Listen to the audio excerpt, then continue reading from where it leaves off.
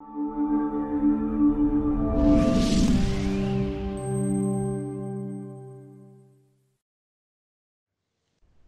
CPB Network. Today I'm joined by a very special guest, Coach John Coffino. Thank you very much, Coach, for joining me and just sharing your experiences and knowledge with us. It's good to be here, Chris. Long time, man. I miss talking to you. Yeah, definitely. Me too, Coach. Me too. It's great to have you on here and finally catch up a little bit. To start it off, let's just go back and take it back to when you first started your coaching career. I know it's been a long journey for you, but if you can go back and kind of tell us what kind of started this whole international career for you. Well, I mean, I stumbled into coaching. I don't know that I ever really wanted to be a coach. I loved basketball since an early age, 6, 7 years old.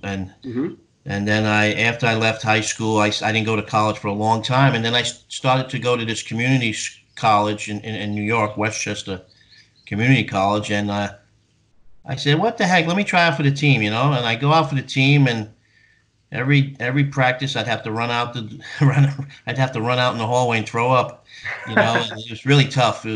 I've never played organized ball before, and I was working, I was going to school, but I really got into it, and I was in great shape, and the coach wanted to give me a uniform, and I made the team. I was the only white guy on the team, and it was really a great experience. And the next year, because I was a little older than most of the players, he brought me in the office, and he said, you could play another year in junior college, but we have a spot open on the coaching staff, and I think that this is something that you're going to be good at. And I said, okay, I'll take it. And he wouldn't let me take it right away. He wanted me to think about it for a few weeks. And little did I know I was working under a legend, Ralph Arrieta, who's in like 5 Hall of Fames and got over 1,000 wins and coached over 30-something years and been to over 10 national championships. And so I was lucky. I was just very lucky. And that's how I got started.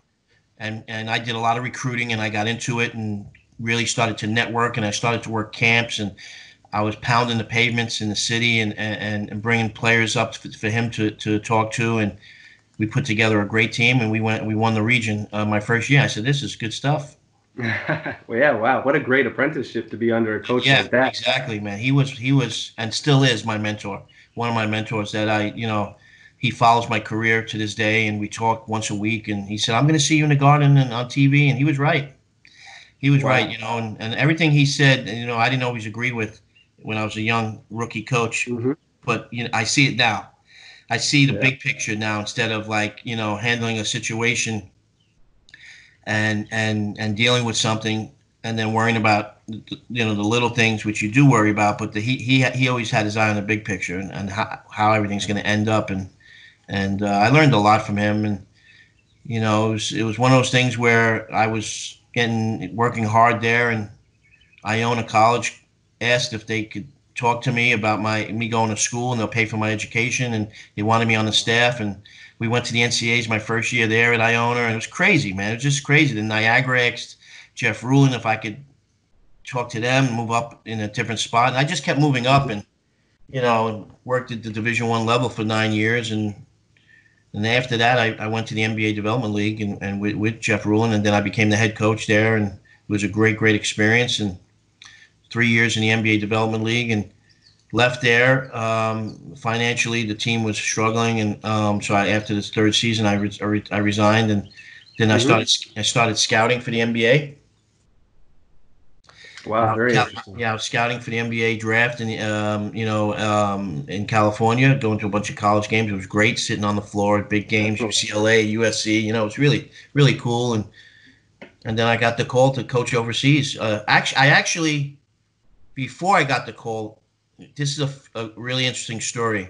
Before I got the call to go to Qatar, I get a call on my phone, and it's Mitch Kupchak, GM of the Lakers. I went, wow.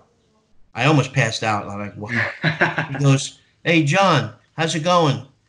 I understand you're living in L.A. now. I go, yeah. He goes, listen, do you know where my office is? I go, yeah, where the D-League plays, right? Your practice facility. In El Segundo. He goes, yeah, come see me tomorrow. I'm like, oh my goodness, I'm getting a Laker job? So I go there and I sit in his office, and he's got all these names on the board with salaries, and the assistant GM, who's a friend of mine's there, and Quinn Mm-hmm. Snyder's there, who's a friend of mine. He's an Oh, assistant wow. at the Lakers, and it was like unbelievable. And he was like, "Let me ask you something, John. Would you ever coach high school basketball?" And I said, "Well, it'd be tough to coach out here, man. It's so expensive to live, and they don't pay. High school coaches don't make much." He says, "How's 100,000?" I go, "Wow."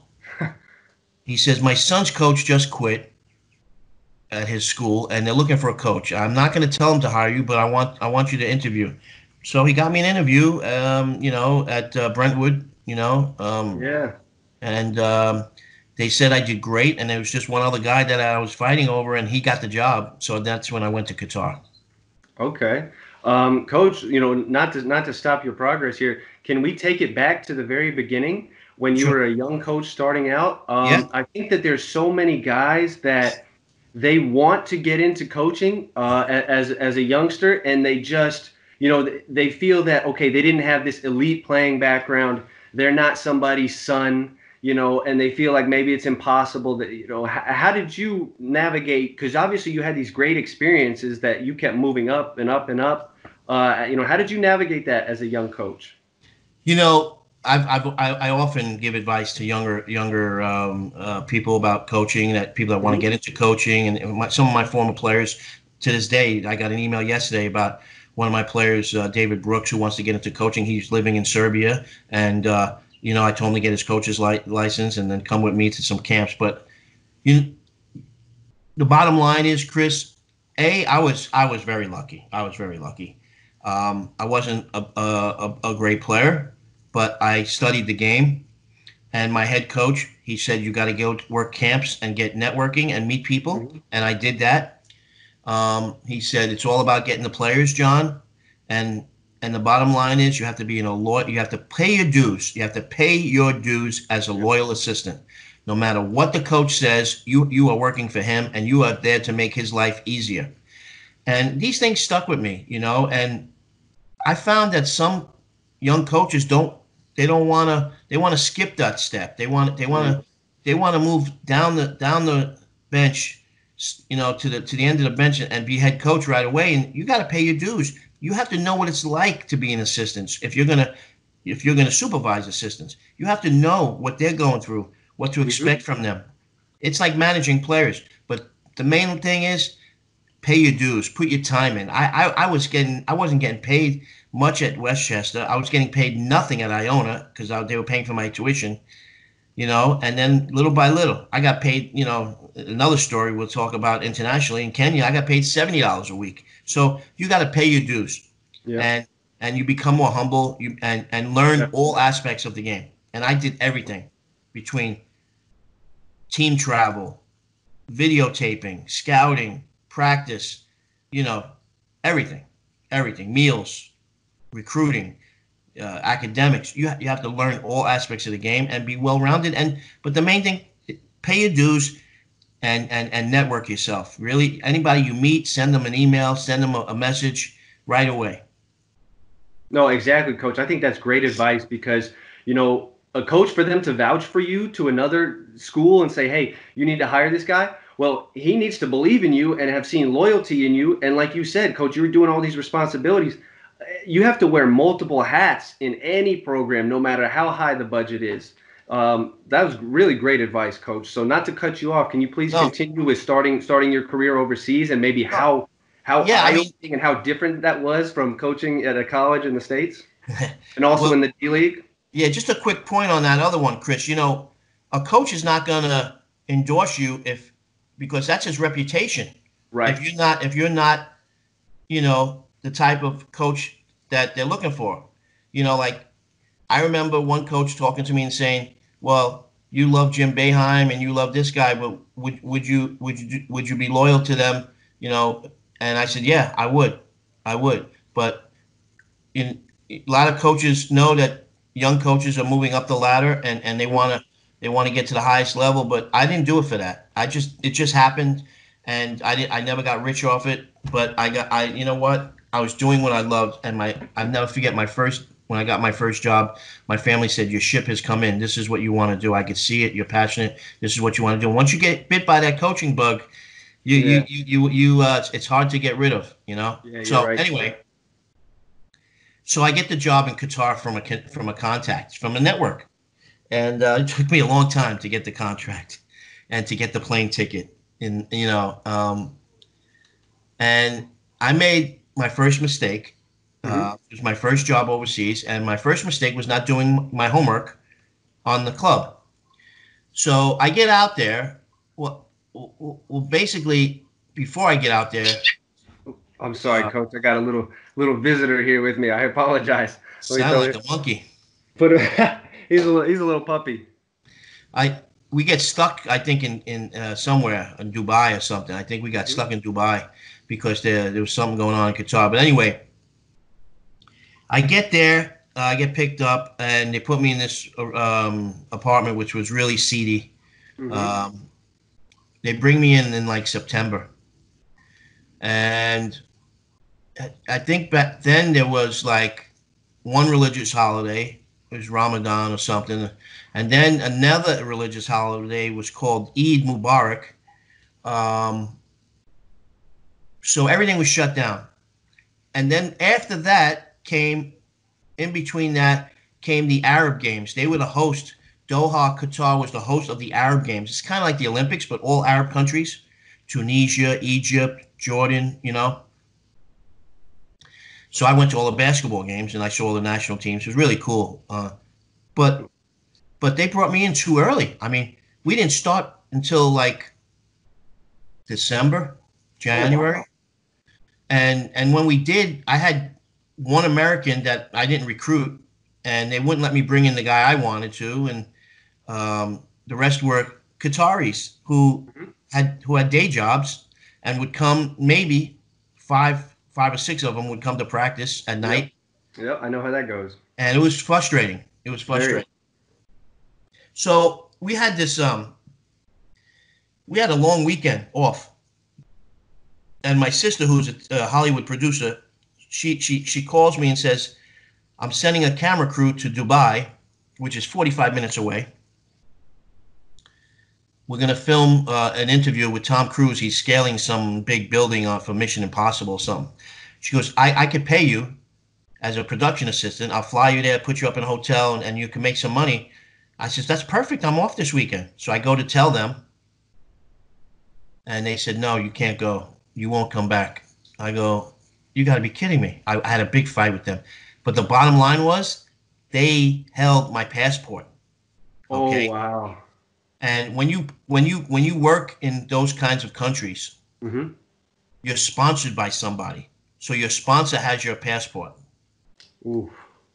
And that turned out to be a nightmare because when I started working and coaching, they weren't paying me.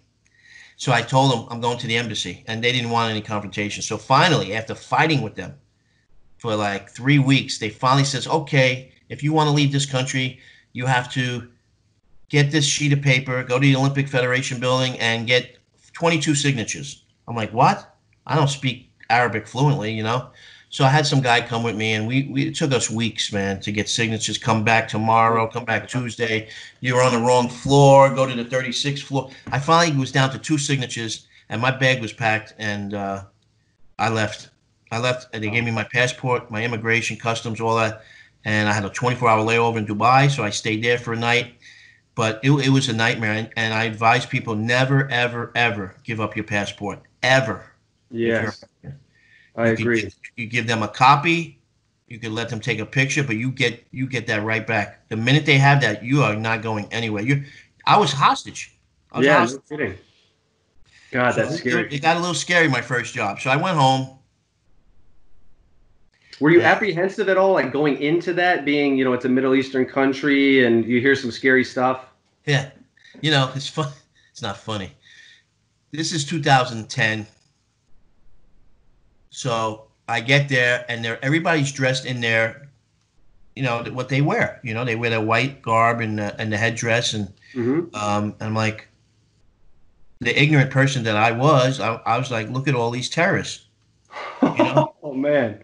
You know, they're all dressed like that, and that's what you see on TV. And that, you know, you Right. don't know. We don't know you know. So I'm like, okay, calm down, calm down. They're just normal people. And I go my first night sleeping in my apartment, 3:30 in the morning.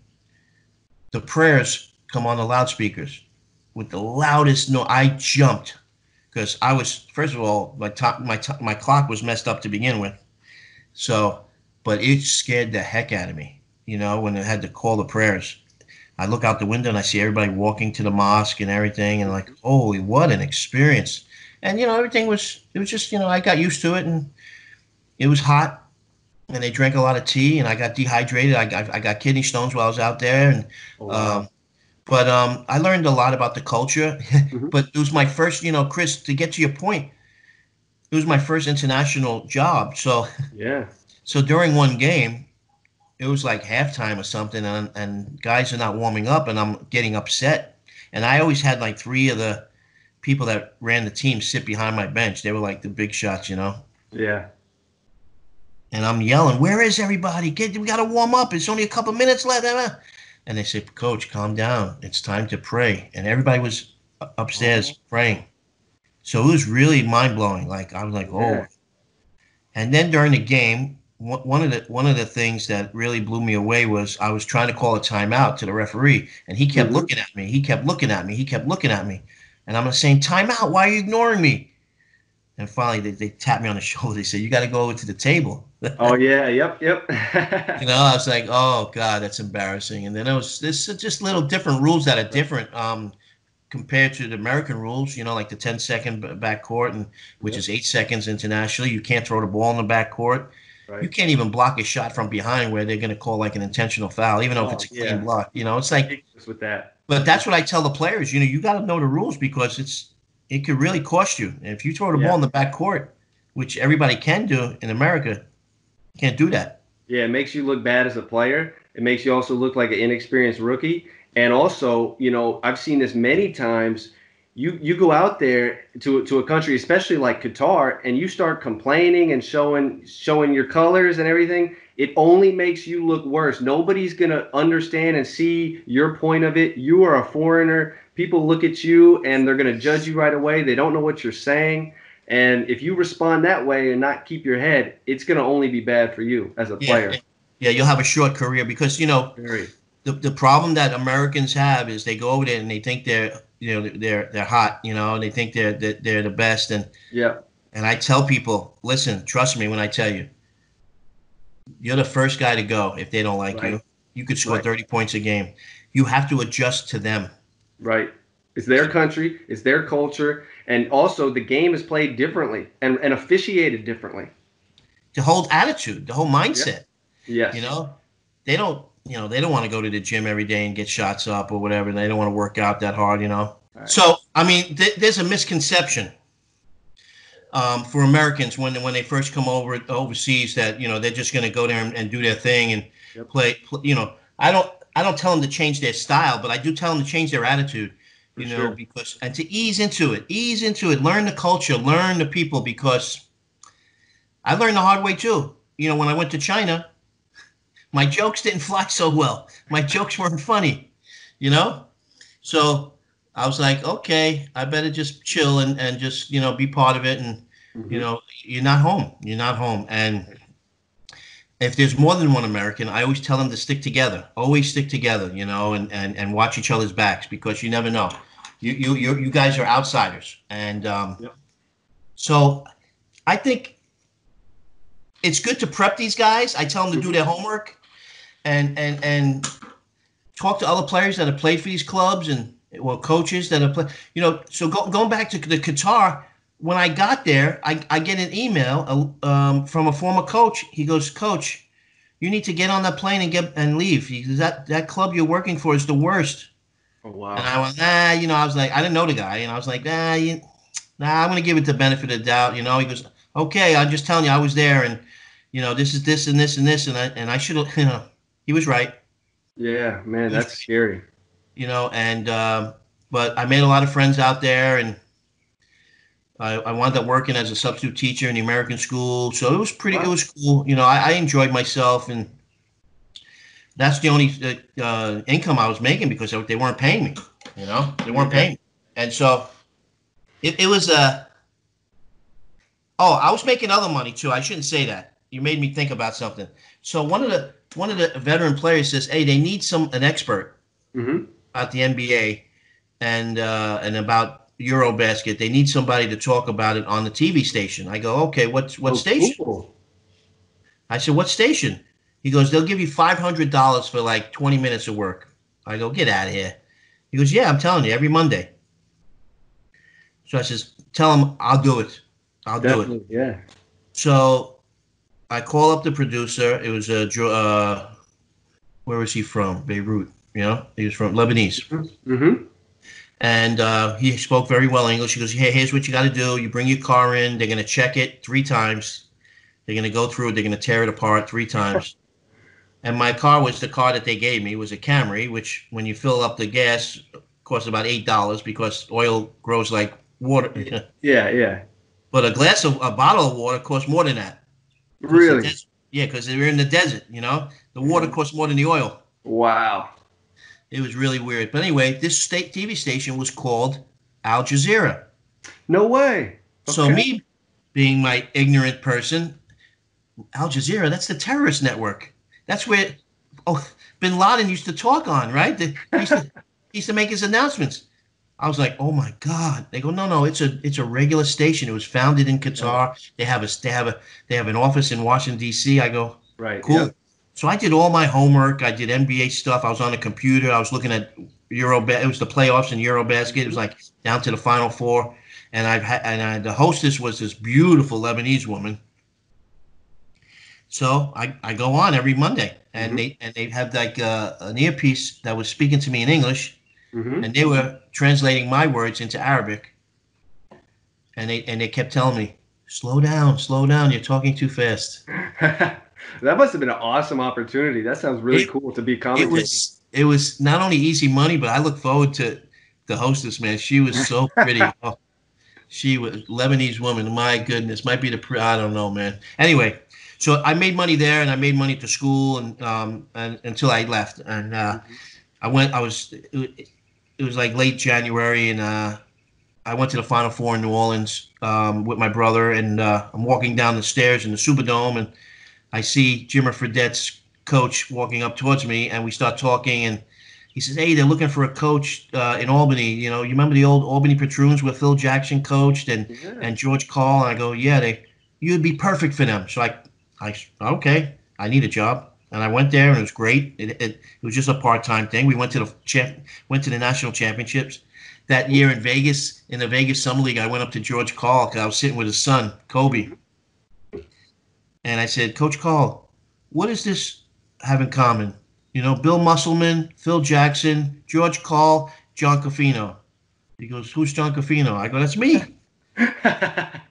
He goes, "We all coached the Albany Patroons." He goes, "Oh, I love that place." So, and then, from there, I got a job in Kenya. That was probably the most satisfying and gratifying coaching of my career in Kenya. To go back to real quick to the Albany thing, that team has been resurrected.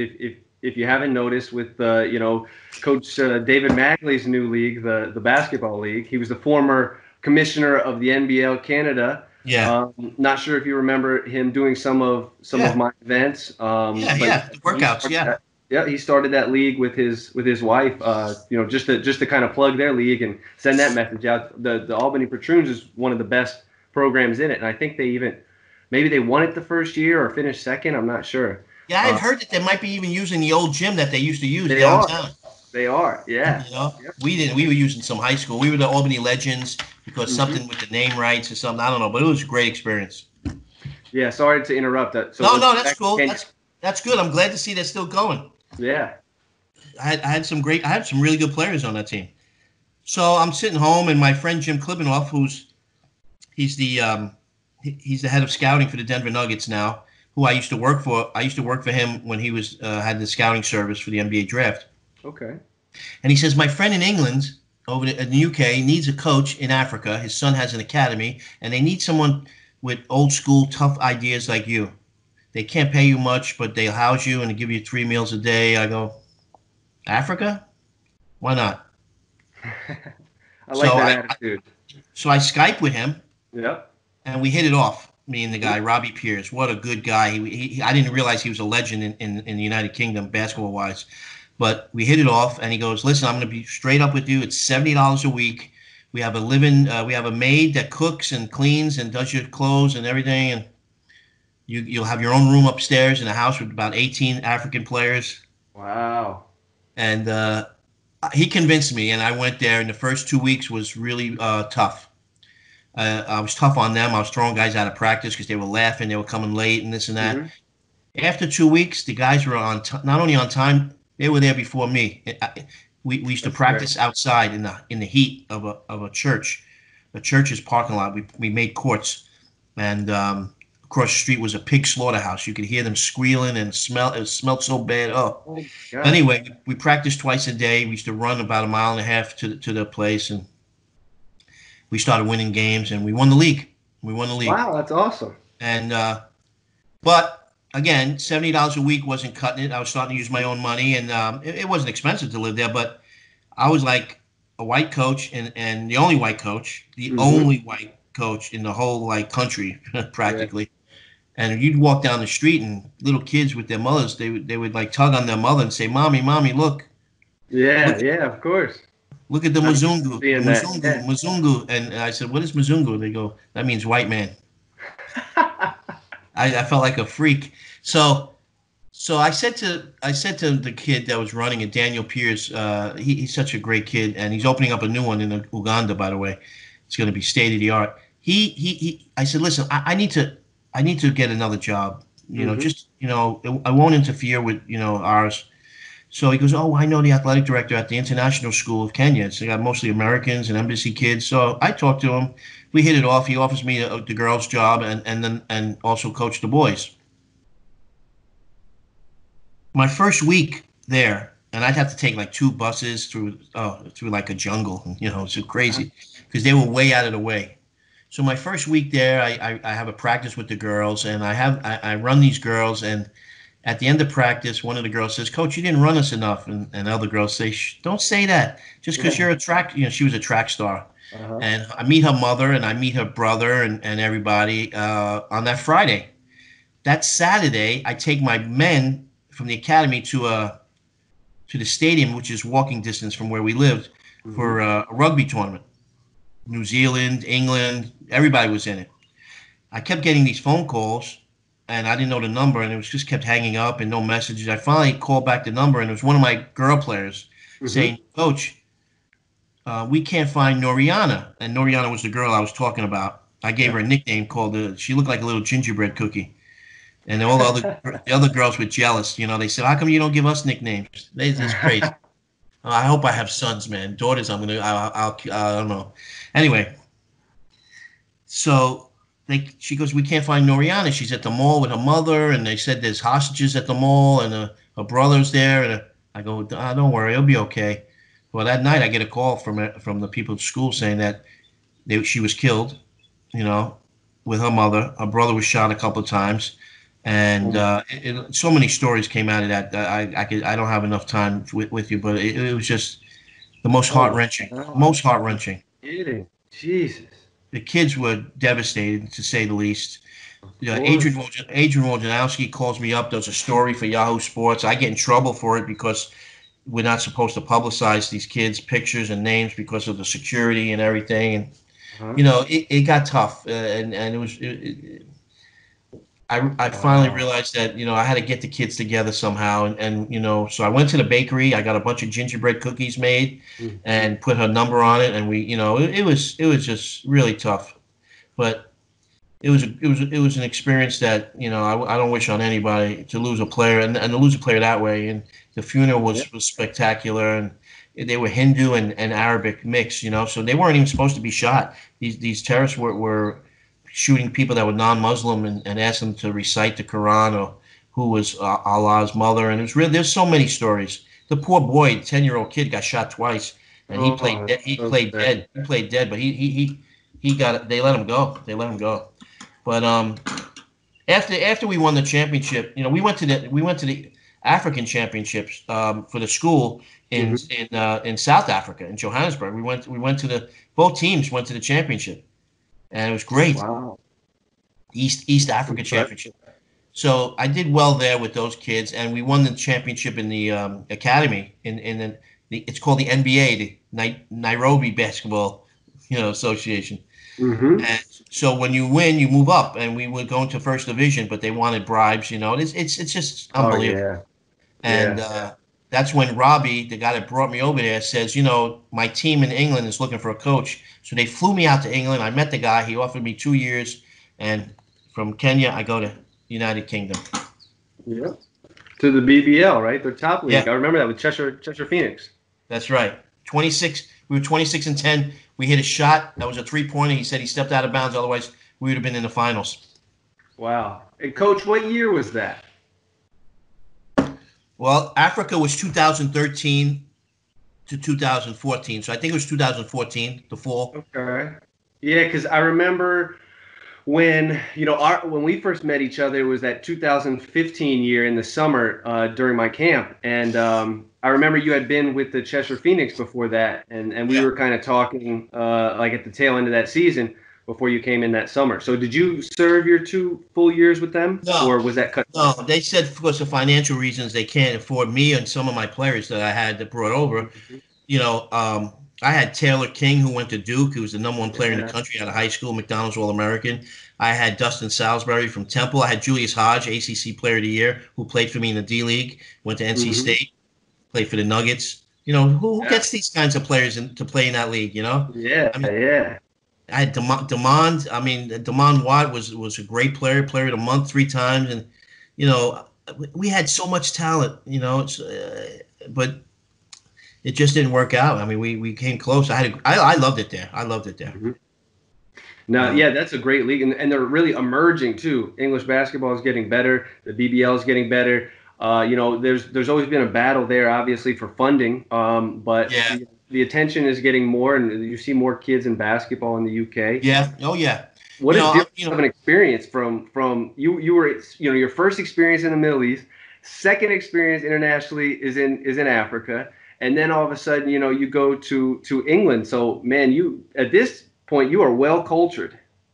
Well, I went from Africa being the only white guy in the league to England, where they speak English instead of Swahili, which is okay. I learned that language, but it was basically predominantly a white country.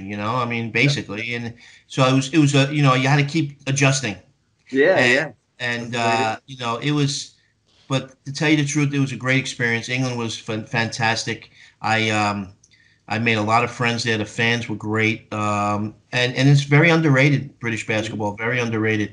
It from what I'm told, that they used to have big time sponsors and TV contracts, but when I was there, they didn't have any of that stuff, and it was a very competitive year, and we did well.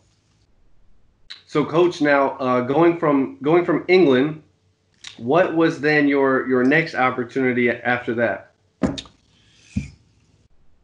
Went back home, and then I got a job in the Republic of Georgia.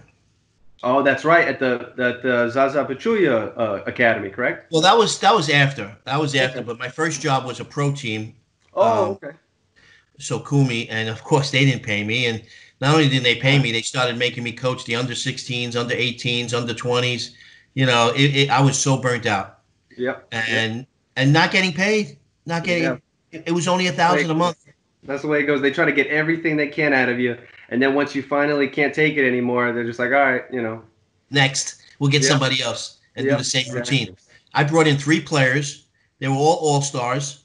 One was the best player in the league. They didn't pay them either, so they held out. They went to their house threatening them. They better, it was just crazy. And then I asked again, does anybody, what school does this kid go to? And he goes, oh, my school needs a high school coach. So I got the job at the international school in Tbilisi, and at least I was getting paid American dollars on time. And they go, why do you want to coach here? Look at your resume. And I was like, to be honest with you, I could use the money, and I want to coach kids. And and Yeah. we won the championship. You know, we won a bunch of championships. Wow, coach. Man, you keep even in the face of all this adversity, you just keep finding ways to come over these obstacles and achieve great things. Overachieve probably with a lot of these teams. That's why when people think that money is success, it's not, because I didn't have any. Right. And, you know, but what I did have was kids that were willing to play hard and develop. And to me, that was success. And, you know, winning, of course, I love winning and everything. And then I was approached by Zaza Pachulia's people to work at the academy. At the time wasn't very big, but then it became so huge. And then I left. I got a job in China, and I left. It was just a temporary job in China, but I had to leave in the middle of the season for Zaza, and came back to school. I wasn't working for the pro team. I came back to Georgia, worked at the school. They gave me a substitute teaching job, which made it very, very attractive. And then Zaza himself asked me if I would coach his coaches and teach them the American way. And I said, well, I'm going to tell you something, Zaza. I'm not going to be easy on them because there's a lot of bad things going on here. Guys smoking cigarettes, guys screaming at little kids, guys leaning on the basket, you know, just leaning their backs against the wall, guys on the phone. I said, I'm not having any of that. Yeah, good for you. I'm going to have meetings every week. I'm going to tell them we're going to teach fundamentals, no games right away. And they got over 1,000 kids now. He's got it going on there, man.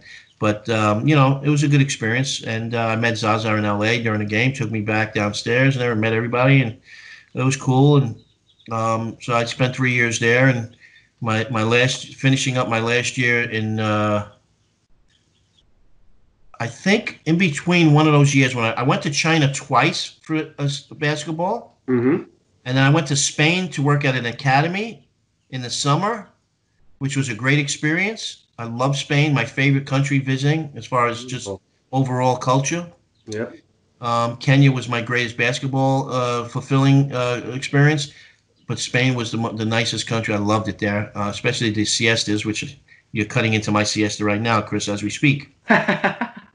So while I was in Georgia, I went to Spain, I went to China twice, and then I'm lying in my apartment, and I get a call from an agent. And the agent says, I got a job for you as a national coach. I said, wow, that's one of my dreams. I've always wanted to coach a national team. I said, I don't care if it's in, you know, Siberia. You know, I don't care. I don't care. And the agent says, well, it's a little warmer there. It's in the Maldives. You know the Maldives? I said, you mean those islands that are sinking? And I said, that's like paradise there. Yeah. It's 100% Muslim country. Their biggest guy is 6'3". You're going to play against India that has all 7-footers. And I says, I'll take it, man. I'll take it. So, again, I went there, and it was during the Arabic holidays, and we'd have to practice at midnight and eat afterwards, you know, when the sun was not, you know, up, and drink. And it was really great experience, You know, we went to Bangladesh, and we played in the gold round, and, you know, we beat Nepal, and we beat Bhutan, and who else did we beat? It was great, but they ran out of money, and I had to leave there. Wow, Coach, you've been to some, like, you know, I've had some different experiences overseas, but nothing compares to a lot of the places and things that you've had. Now, you know, with that being said, obviously I know who you are as such a great person, your personality, you're such a humble guy, and you give so much more than you take. But, you know, in these different experiences, it must have been very, very difficult for you. What type of advice would you give to a coach? We talked a little bit about players, but for a coach that's going overseas into an experience like that. Yeah, I mean, similar advice to the player. Do your homework on the club. Talk to people that were previously there. Don't sign. You know, you're not officially. They're not officially serious until they send you the plane ticket and visa. Right. In my opinion, when they send you a round trip plane ticket, and obviously talk about the housing. Talk about, you know, you have to have a ton of questions. Yes. If it's a place that's a little shaky as far as payments, you know, you gotta weigh it. A lot of people are desperate, and they'll take it. They'll say, I'll worry about it. I say, okay, but don't get mad if you don't get paid. You know, just be prepared to spend your own money, or budget yourself, and or try to get like something on the side. Like in England, they make you work with kids. You know, you have to do coaching clinics, but that's part of it. So the players are working with the coaching kids that are paying money to the club so that they can pay the players for their basketball playing. Right. Right. So in other words, they're producing money so that they could get paid. Right. Yep. That's how it is in a lot of countries. Yeah, I mean, a lot of places have that where you have to do that extra work, and you know, I always. But the thing about England was, the thing about the United Kingdom was, the club that I was at, and I'm sure a lot of clubs are like this. They kind of like adopted players. You know, they would take them out to dinner, and you know, it's just so nice people. It's just that there was so much turnover, you really couldn't get close with the players. But for the players, you got to do your homework. Talk to former imports. Talk to former Americans or coaches and say, hey, how is it? Did you get paid on time? How's the housing? Yeah. How's the living conditions? You know, when do they practice? Can you get extra work in? There's a lot of places, you know, Chris, you can't even get into a gym if you want to. That's true. Very true. You know, I mean, I think, you know, a lot of places, they're lucky to get two practices a week. That's true. You know, a lot of teams don't own their own gyms. They're renting it from a school or other sports that are bigger or competing. I know in England, you know, you're competing against sports like badminton that takes up a lot of gym time, you know, so it's completely different from what we're used to. But Coach, again, to piggyback on what I was saying about, you know, who you are as a humble guy, going through a lot of these difficult positions, what kind of kept you excited about going and taking another international opportunity? Well, I'm going to be honest with you. It was taking its toll on me and my family. For sure. My siblings didn't want me to go overseas anymore. They said, why do you keep doing this to yourself? You know, you keep not getting paid. Yep. You know, and I couldn't convince them to tell them, you know, it's not about, even though I'm not happy about not getting paid. Right. I can live on pizza and hot dogs the rest of my life, but you know, it's not about that. It's the passion of coaching, and I really enjoyed it, but it was taking its toll little by little. Like in the Maldives, even though it was so beautiful, and my sister and her husband visited me, it was so beautiful there. But you know, they weren't paying me on time, and we had a practice in this only gym in the country. Wow. Was in the capital. It was like a community center where everybody, they had netball, they had volleyball, they had everything there. Yep. So we had to practice like at 9, 10 at night. Golly. You know? And I had to take the ferry over there every night from my island, you know. So, but, you know, you make a good point about the sports. Almost every country that I've coached in, basketball wasn't even close to being the top sport. Perfect example, United Kingdom.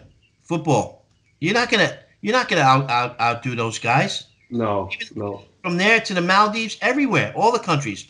In your overseas, soccer is the king, man. Yep. Except where I've never coached, but I will say, Lithuania, basketball is number one. Basketball is big in Lithuania. It's so cold, you can't really play too much soccer out there. Yeah. But yeah, so I mean, you know, you'll see other things like in the UK, in those places, rugby is really big.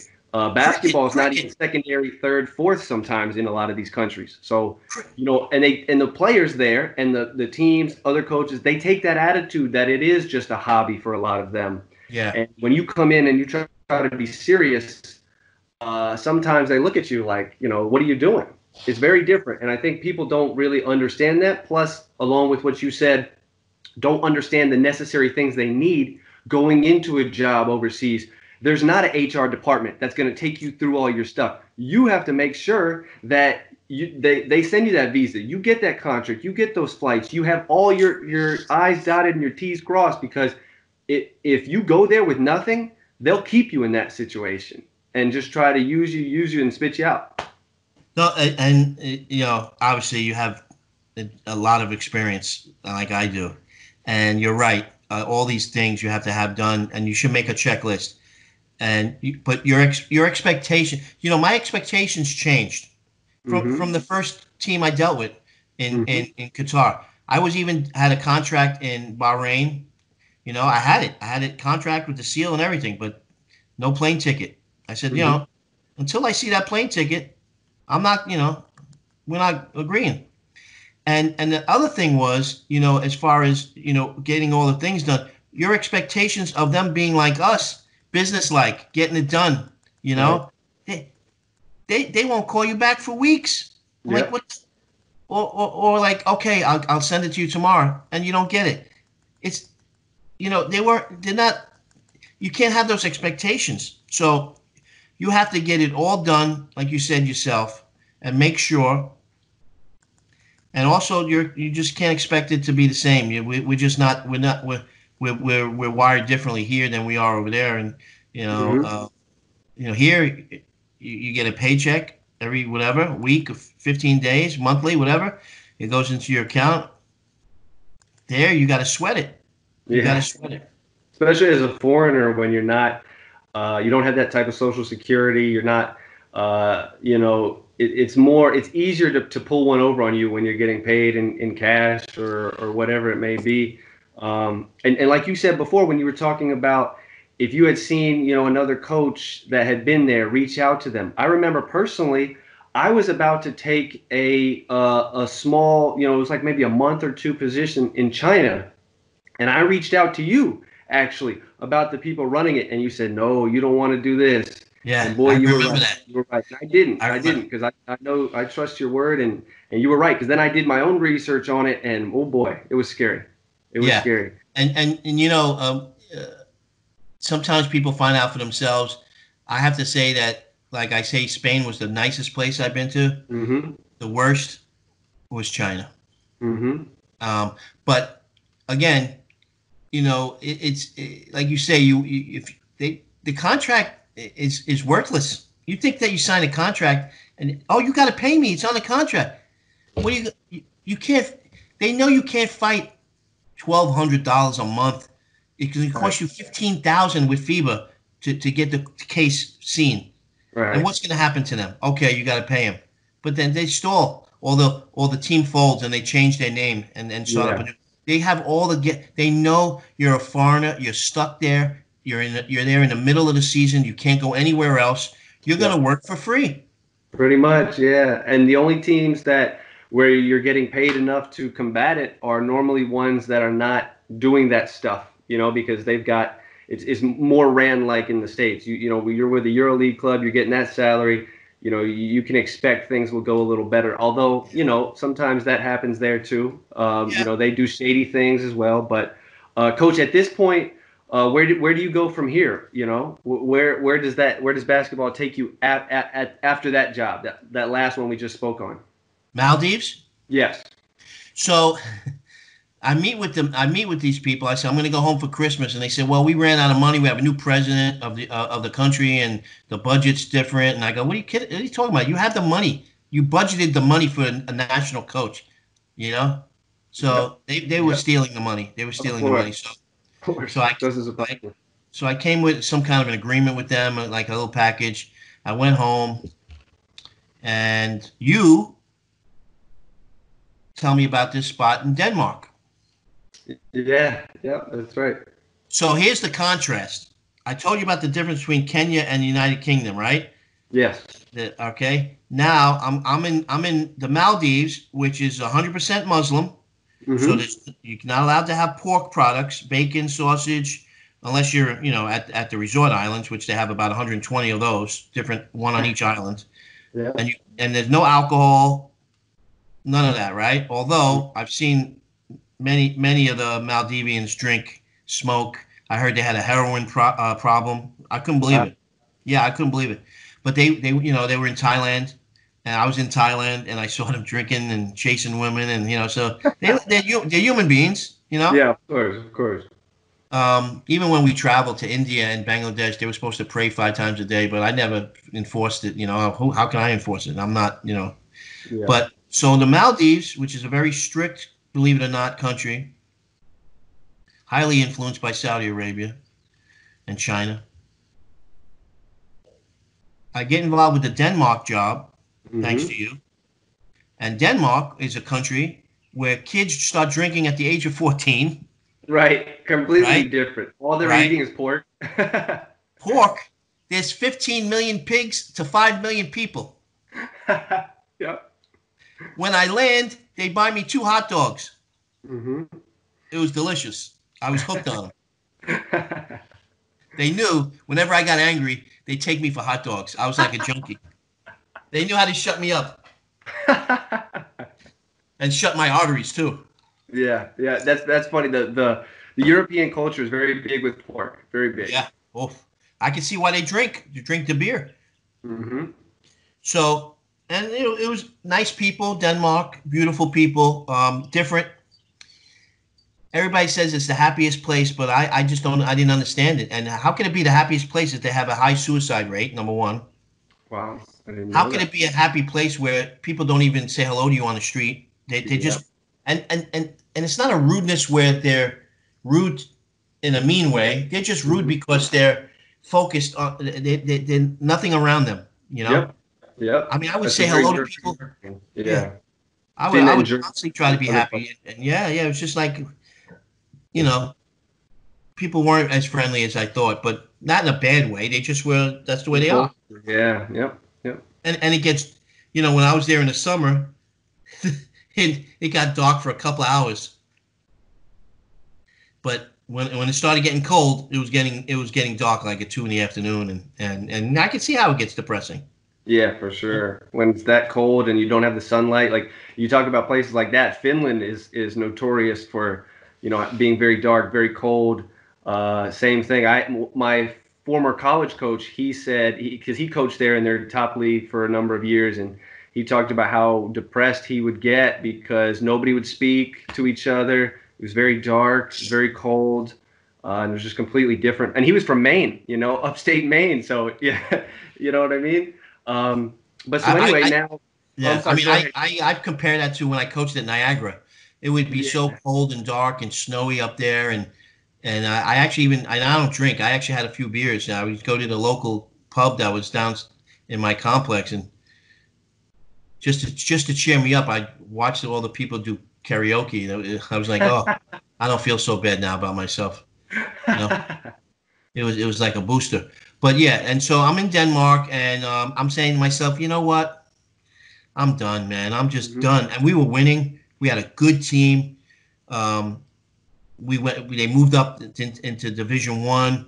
I was like king there. But Hmm. again, they were a little negligent in our arrangements, and Right.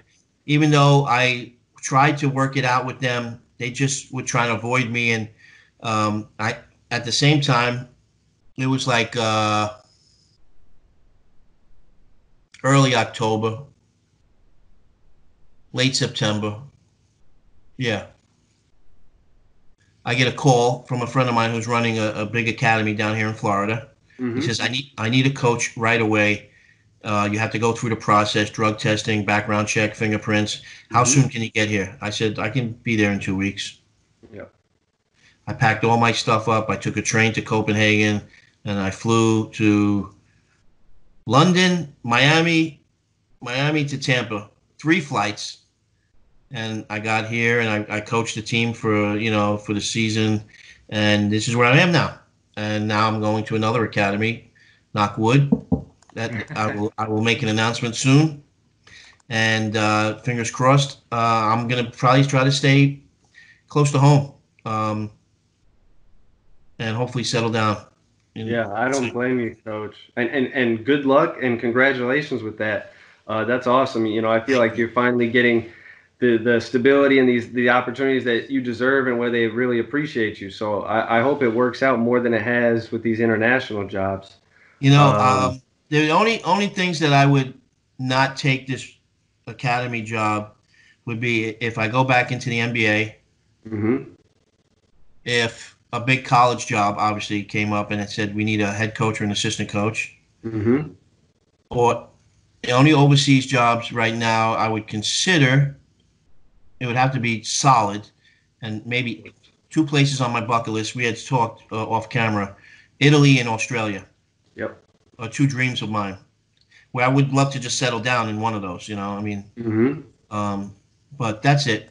But my mindset where I'm going to go, I'm a loyal guy, and I'm going to be, work my tail off. And but that's the only other things that I would, consider down the road or whenever. It would have to be almost a offer I can't refuse. Yeah, I understand, Coach. Especially, once you've been through all those experiences, and me, I'm 30 years old, and I haven't had a fraction of the coaching experience, the knowledge that you have, but I've already feel like I'm worn out as well, because it does take a toll on you. And to kind of go back with what you said about you were ready to take that flight and be gone. That's another piece of advice I would give to a player or a coach that's going overseas. Have enough money in your account where you could hop on a flight if it looks grim and it looks bad, because you don't want to be trapped there. If you don't have enough to get a flight back home, then I would not say don't even take it, because you could think you're getting into a good opportunity and it could turn. And I don't want to make this whole thing seem bad. There are many great teams out there. There's many great opportunities to take and positions, and we could speak to somebody else and they've probably had way different experiences. It's just unfortunately sometimes how it goes, No, there are some good people out there. There are basketball people out there. The problem is some clubs are run by non-basketball people, right? People that have never coached, never played, and they just run it like I don't know. They run it like the way they think it should be run, and But there are a lot of good clubs out there that do it right, know how to do it, and that's why they win. And the winning teams make the money, and money makes good teams, and it's just like a cycle, And exactly. But there is a formula, and if you have the right formula, you could have a nice club that the community can rally behind, and you could settle down somewhere with a family, and that's what I tell people. Work your way up. Go to a place your first job and not make don't worry about the money part the first year. Just build your resume and work your way up the ladder, and then find a place where you can settle down. But there are also red flags that you need to pay attention to.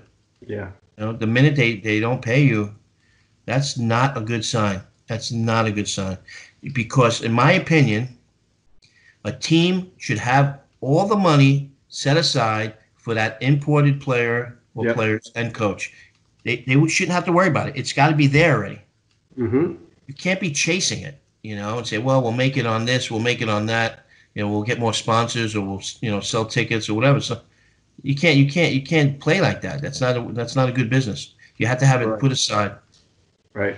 And unfortunately, like you said, there's so many non-basketball people running things, and they're more like they're in that position because maybe they run a business, and then they try to run the basketball club like they run their business, where they're cutting corners, trying to take the cheapest routes, and that's not how you can run a successful, stable sporting environment. Yeah. You can't do it that way. You can't cut the corners. You can't take the cheapest route. You got to build the culture. There can't be high turnover. Because in the end, that's going to be more expensive for you. People are going to be angry. You'll never sustain success. You'll keep taking steps backward if you ever take a step forward. So I think you're absolutely right with that, Coach. Before I let you go for your siesta, is there any other advice or anything you'd like to say to any young players, any young coaches out there? Follow your dreams, chase your dreams. Don't let anybody stop you. People have been trying to stop me for years, saying that I should do something different or, whatever. But, I can't. I'm going to coach till I'm not having any fun anymore, because I never ever thought I'd get rich from this game. I've already seen so much in this world. I've made so many good people, met them and made friends, and a lifetime full of them. And there are going to be times when you get knocked down. There's going to be times when you'll be like, oh, I'll never, it's not happening. Or it's true. The odds are not favorable for a coach. Very few coaching jobs, obviously, right? Because there's only one coach and only one head coach. When I was in the D League, there was only 16 teams. And when I used to hear coaches complain, I used to say, "Are you kidding me? We're one of 16 head coaches in the NBA D League in the world." Yep. So there's very limited. So opportunities are scarce. Players too. There's very few jobs out there. There's zillions of players. Right. Zillions. So Especially for imports, there's not many. You might have one on a team, and if you're lucky enough to get those, man, don't take it lightly. yeah, and the thing that I disagree with the overseas teams, they get caught up on stats. Right. I don't get caught up on. If I see a kid that could play, maybe there's a reason he doesn't score a lot of points. Maybe he's coming off the bench, or maybe he's just not involved in the offense. That don't bother me. If I could see he could play, he could play. Right. I had a guy in the D League that had 2 points a game with Oklahoma State, and he got called up with the Lakers. I mean, come on, man. Come on. Yeah. They get caught up with, it's got to be this NCAA D1 tag. They don't see how a player can translate to their level. A lot of times you get some small school guys, that can really play, and because they are not the biggest name player, they're not getting that position, even though they could do damage in that league. Chris, I think I might have said to you this in the past. Some of my best players were from schools I never even heard of, Right. But I've also had, like I said, Duke, ACC players, Yep. big time players. I've had both. But the hungry guys, the guys that come there with a chip on their shoulder, the guys that are humble and respectful and appreciative. Those guys are going to have a long career. I look at some of these rosters. I'm like, who is this guy? I never heard of him. He's been playing 12 years for this club because he knows he plays the game. Right. You have to play the game. Right. And I tell these young coaches and young players, put a bio together with videotape and find an agent that works hard, because some agents, they'll have 4 or 5 point guards, and that's not good. They're trying to push 5 point guards. So find a good agent and put your bio together and have it ready when someone says, "Hey, can you have any film?" Send it to them right away. Be responsible. That impresses me.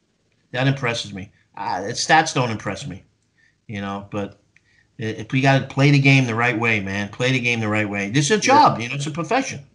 Exactly. So you got to be professional, and what you're saying has to do a lot with character. I think guys who, no matter where they came from, if they've got the character, then it normally translates to a long career.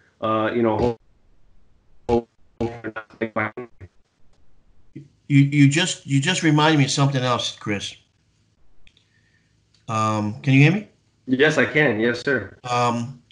If you go overseas and you act inappropriately, for whatever reason, and you get in trouble, and you get sent home, your resume for the next job, a team's going to look and say, "Hey, why didn't he finish the season there?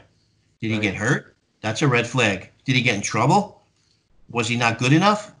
So my thing is, the reason you have to play the game the right way is because they look at your previous years. They look at where you've played. And if there's a gap, if there's a blank, or any kind of discrepancy, they're going to scratch their heads and they're going to ask you what happened. Yep.